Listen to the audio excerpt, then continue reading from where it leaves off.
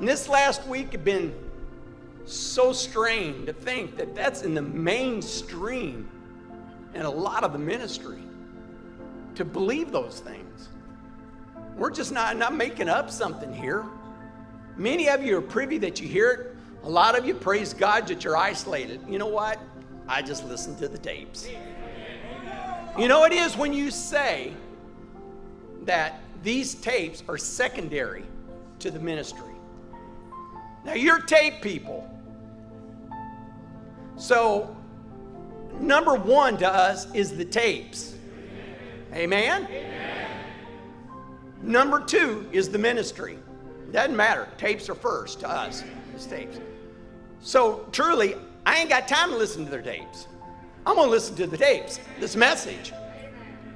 So with us, if our number one is the tapes and I ain't got time, then if you teach the people and say the ministry is number two and the ministry is number one and the tapes are number two, they ain't got time for the tapes.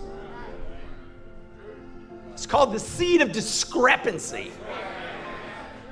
When you get anybody to disbelieve or to say this message is second, greater, higher, equal than God's prophet, it's the seed of discrepancy. It can't be. No one judges a prophet.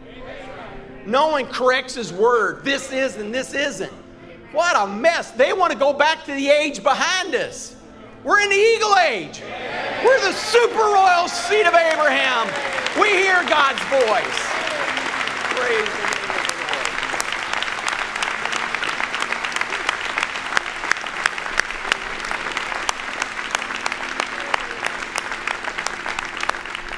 I'm so thankful to have that revelation today, to believe it from the depths of my heart. And once you hear it, you cannot hear nothing else.